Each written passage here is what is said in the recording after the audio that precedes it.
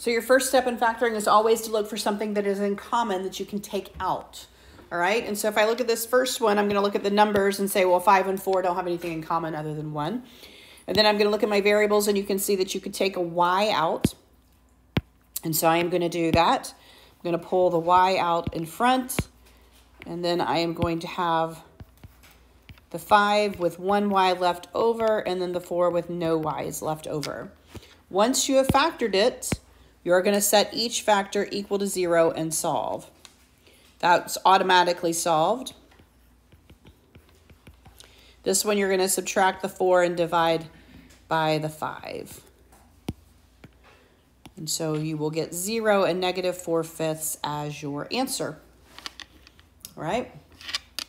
If I look at the next one, again, I'm going to look to the numbers and the variables to see what I have in common. Here I do have a y in common, and so I can take that y out first. And I have the y on the outside, then I have y squared minus 9y plus 18. For this one, I'm going to look for factors of 18 that add up to give me 9. So if I go through my factors of 18, I'll see that 3 and 6 multiply to give me 18. Specifically, I need it to multiply to give me positive 18 and to add to give me negative 9. So when I do this factoring, I'm actually going to say, well, that's y minus 3 and y minus 6. They have to multiply to give me positive 18 and add to give me negative 9. And so now that I've done that, I can go back through and I can set those equal to 0. And once again, the y is already solved. Then I'm going to set each one of these equal to 0. And you're going to see that then y equals 0. Add the 3 over, you get positive 3. Add the 6 over, you get positive 6. And so those would be your answers for that one.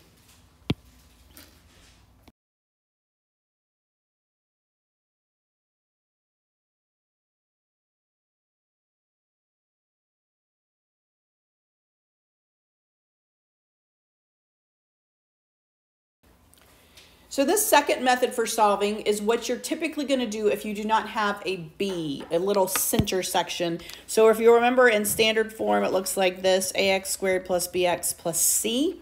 So if your B is a 0, you're just going to have an x squared and a constant. All right, and so when you have that, it's usually easiest to solve by taking the square root. You don't have to worry about factoring. You can just solve by taking the square root. Now, this is a special case, x squared minus 81. If I were to tell you to factor that, this is a special case, x plus 9, x minus 9. And so if I were to solve this by factoring, I would say, well, this is the special case where I have my conjugates. And you can see that you would get positive 9 and negative 9 as your answers. But when you're solving by taking the square root, what you're really trying to do is you're trying to get this x squared all by itself.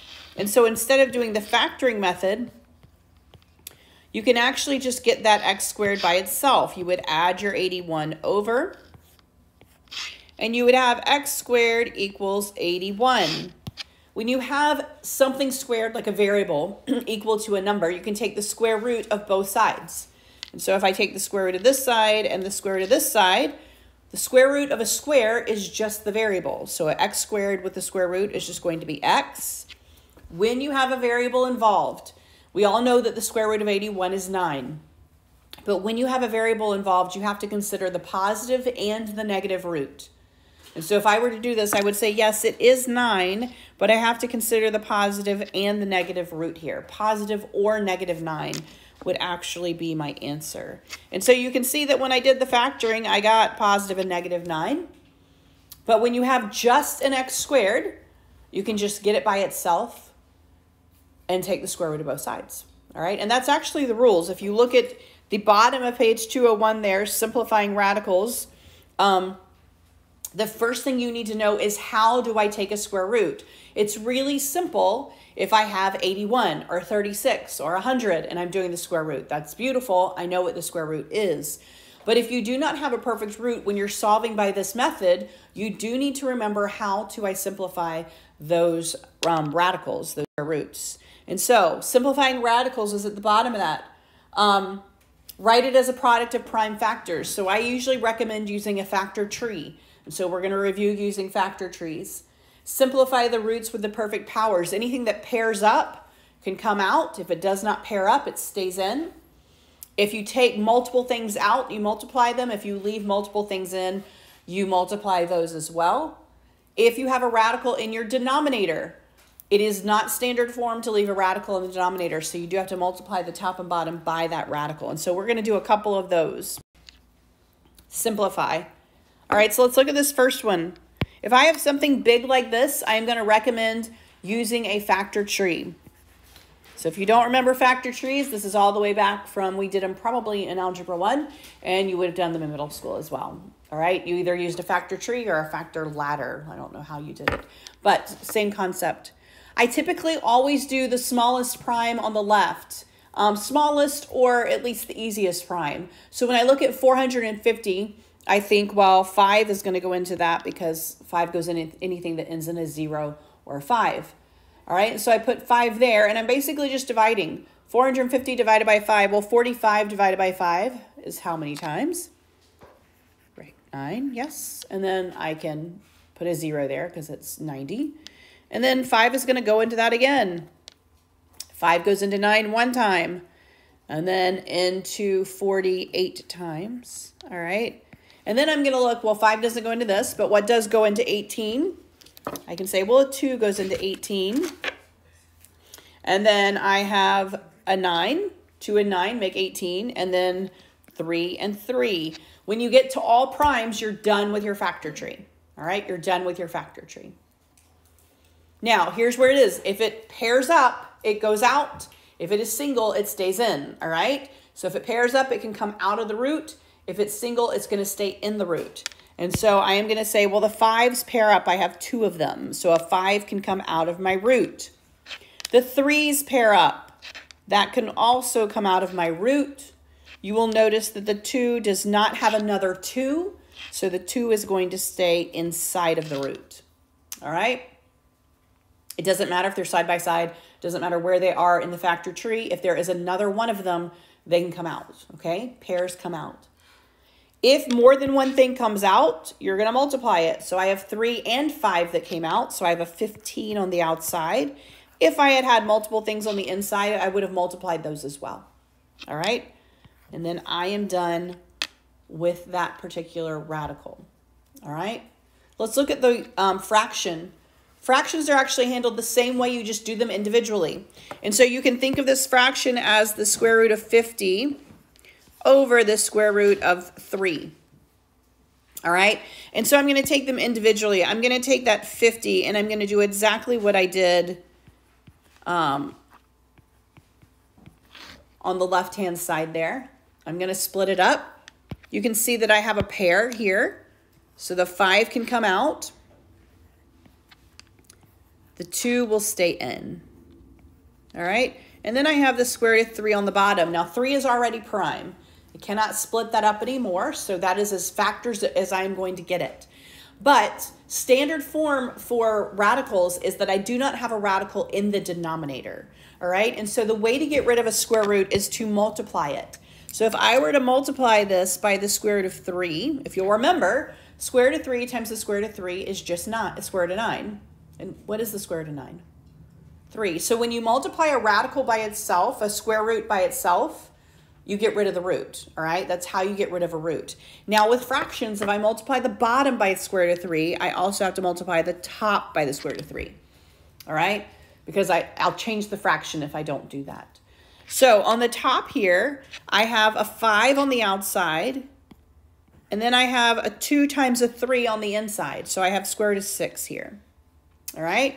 On the bottom, I have square root of 3 times the square root of 3. All that does is get rid of the root. So on the bottom, I just have a 3.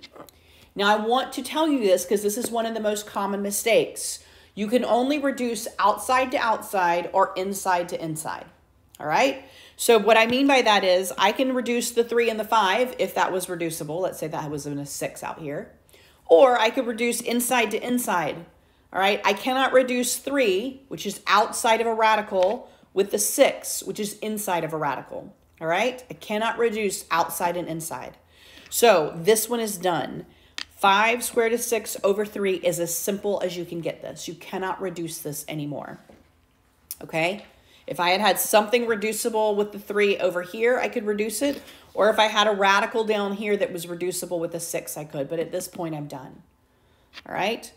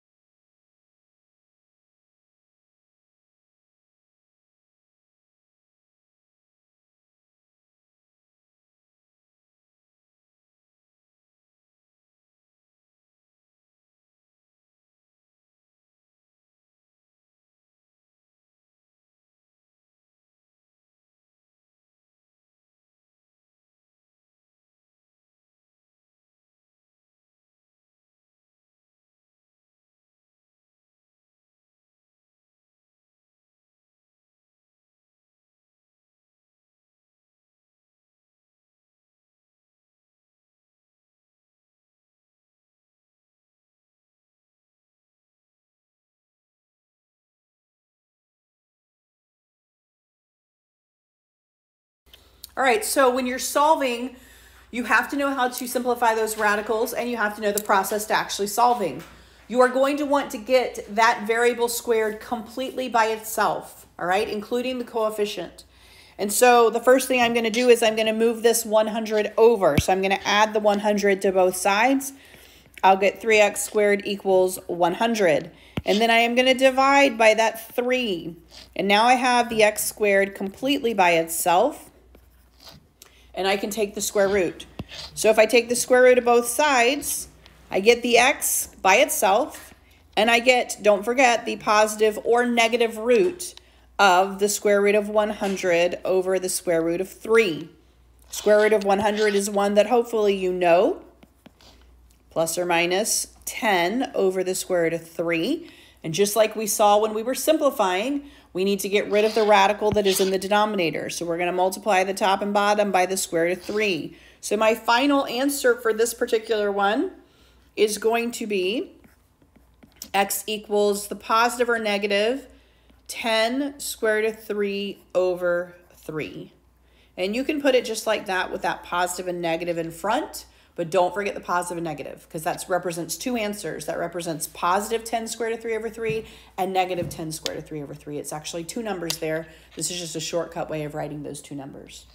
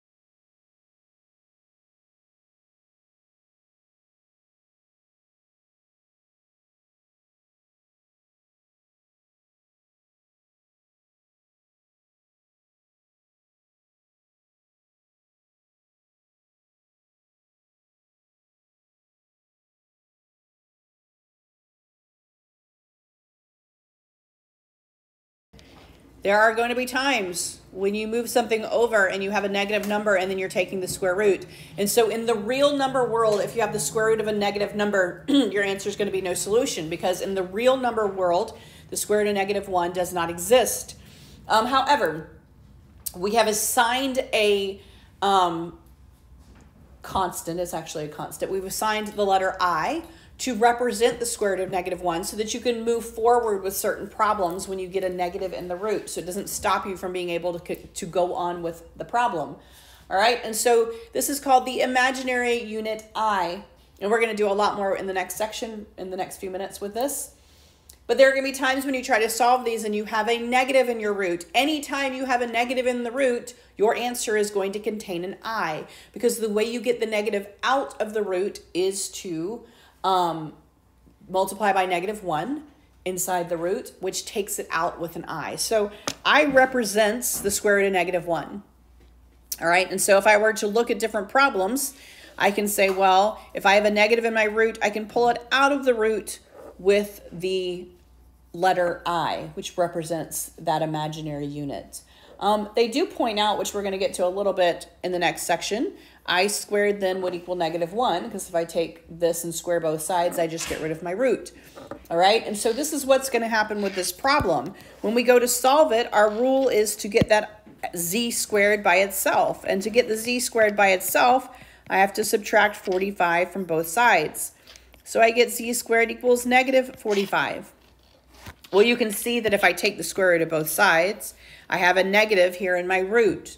And what this rule allows us to do is to say, well, this is going to equal I, and we still need the plus or minus, square root of 45. I can pull that negative out of the root with that unit I, because it represents that -1 inside the root. And then I'm going to treat this exactly like I would any other root. I am going to do my factor tree. I'm going to say, well, the 3's pair up, the 5 does not. And so z is going to equal positive or negative 3i. I still have the I there. Inside my root, I have a 5.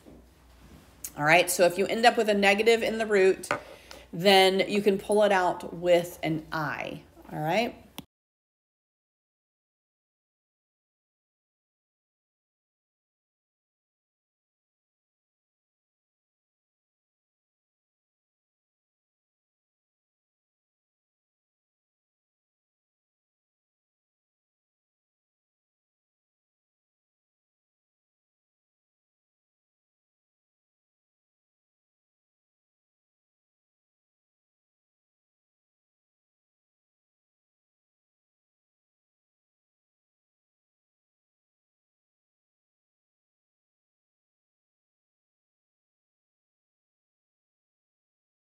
Property. If x squared equals k, and then there's some scenarios, k is larger than 0, you're going to have two real solutions. So let's say you have 16, that's bigger than 0.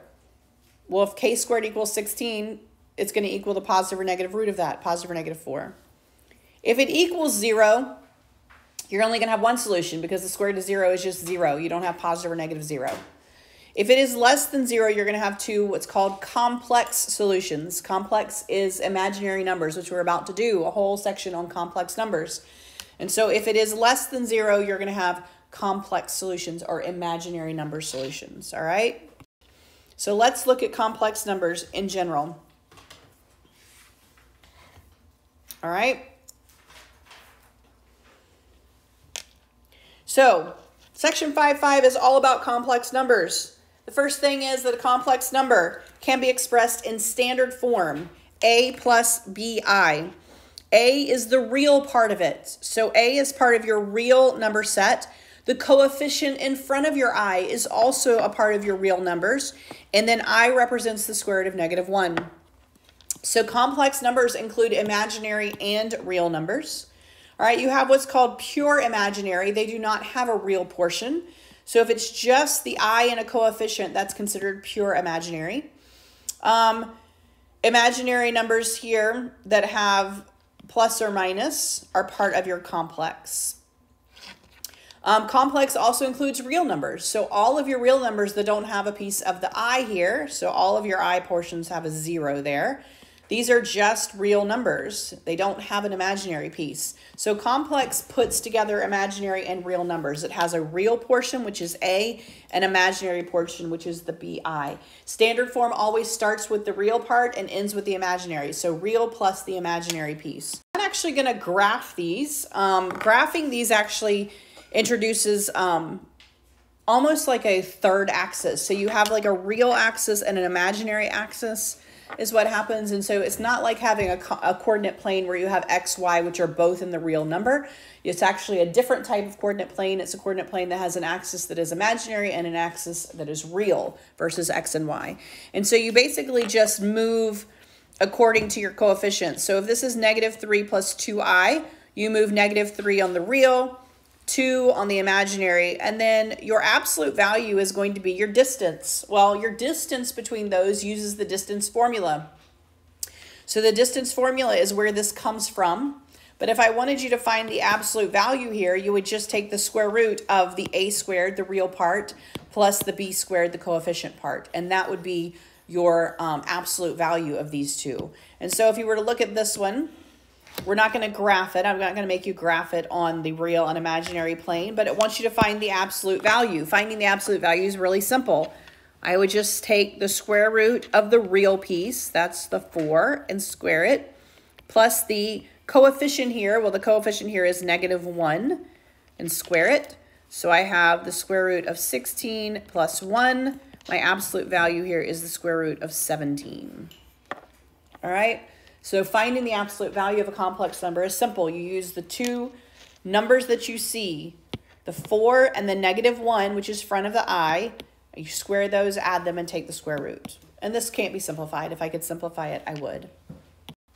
Adding and subtracting imaginary numbers are really simple. You look at it as if you were doing like terms. So if I were to look at this piece right here, I would say, well, I'm going to add my real pieces. And so I'm going to add the 3 plus the 5.